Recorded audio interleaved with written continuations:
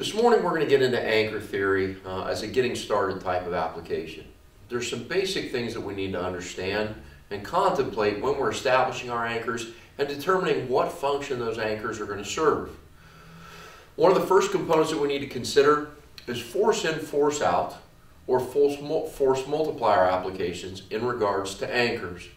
So the basic theory is when you rig your rope to the load, the force or the weight of that load correlates directly to the anchor that is supporting that rope system that's going to the load. If that rope redirects itself through a change of direction pulley, then there is a force in and force out concept in which whatever is coming into the pulley must come out of that pulley and generate the sums of those two forces at the anchor. So if we had a 300-pound design load or a 300-pound load that the rope was attached to, that rope progressed to our primary anchor, went through a change of direction pulley, then in theory, the 300 pounds going into the pulley would also be coming out of the pulley, resulting in 600 pounds at the anchor. We're going to talk about these forces in two different types of applications, theoretical and actual.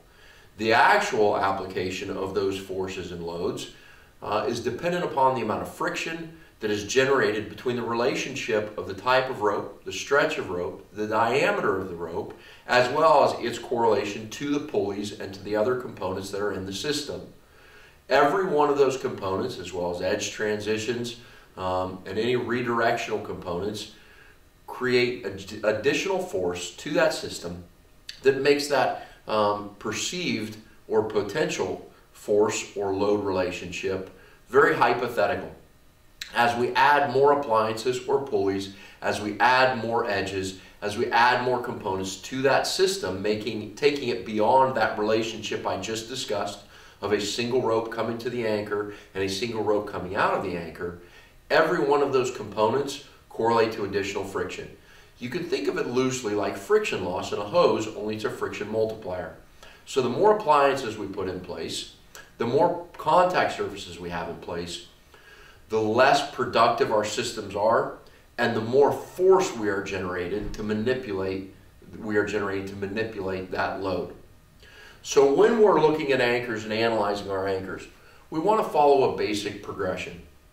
That basic progression should start with, ideally, a single bomb-proof anchor. When we identify that single bomb-proof anchor, we want to evaluate its purpose. Is it for a lower haul system? Is it for a directional? Or is it for the belay? It is possible to use single anchor systems for multiple applications. It's all based on a common sense and accurate assessment of that anchor and its ability to withstand the load and the forces that are going to be applied to it. Typically speaking, in rescue applications, we are looking at design loads that will support 600-pound loads because we're contemplating that whole two rescuer theory, with each rescuer representing a 300-pound coefficient. Now, the better we get at rope and the more tangible assessment we have of our loads, the more we can start to make that coefficient a little more realistic. For example, if we're bringing up a child or a teenager or a light load individual, we can accurately assess their weight to be significantly less than 300 pounds, and where we need to make adjustments, as long as we're doing them from an informed position, we can make those adjustments in our rigging and the design load ratings that we utilize for our gear. So back to our anchor application with that single bomb-proof anchor, thinking about a 300 or 600-pound load, depending on my rescue application. I want to look at the overall weight of that load, and in this example, we'll use 600 pounds.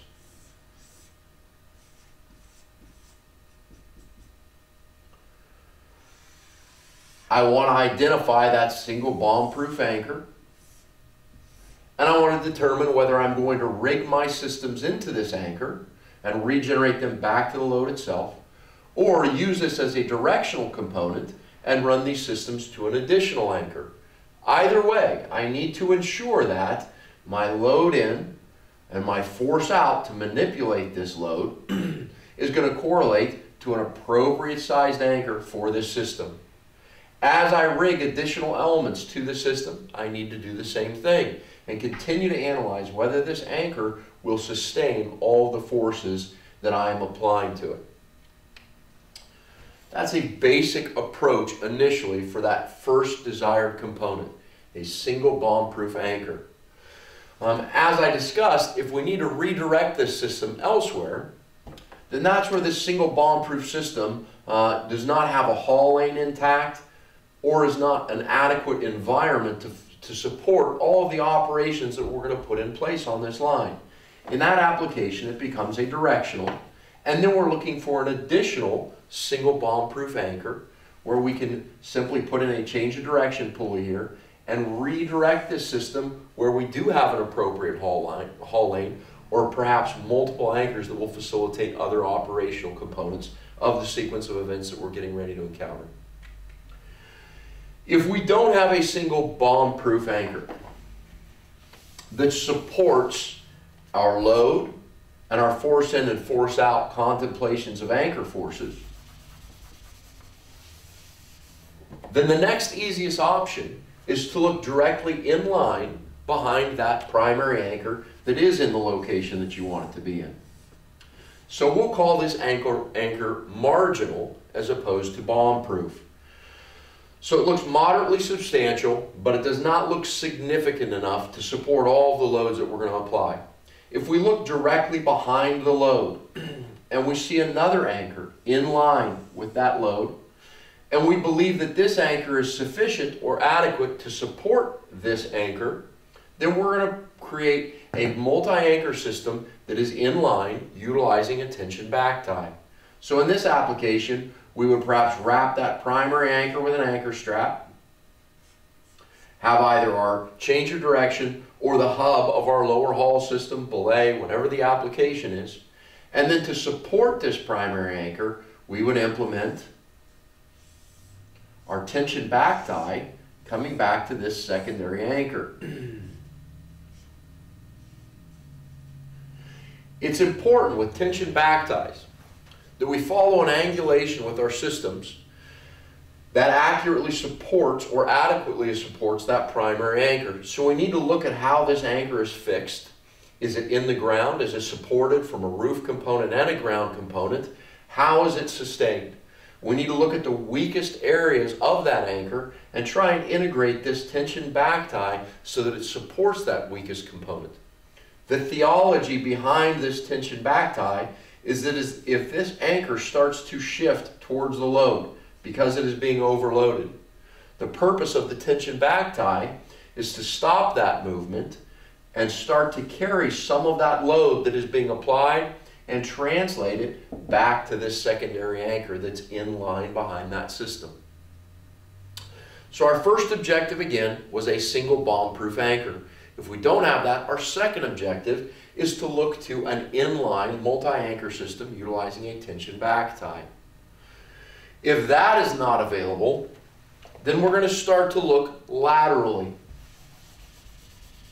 So we'll use a tension back tie or posterior anchor support theology or application from a lateral perspective. So coming behind this single anchor that's ideally located in line with our load, we may not have an additional support anchor behind this one, but we may have multiple lateral anchors in relationship to this primary anchor. In this application, we're going to jump to either load sharing or load distributing type anchor systems. These can be as simplistic as tension back ties that run back to these two anchors, or they can be simple anchor systems from these two anchors that correlate to either kill points for load sharing applications or travel points for load distributing applications. Either way, the same principle is present in that we're trying to carry the load as this shifts forward or potentially becomes overloaded. We're trying to support that primary anchor by spreading that load to multiple points laterally behind this primary anchor. The last option is when we don't have this primary anchor, but we have multiple marginal lateral anchors.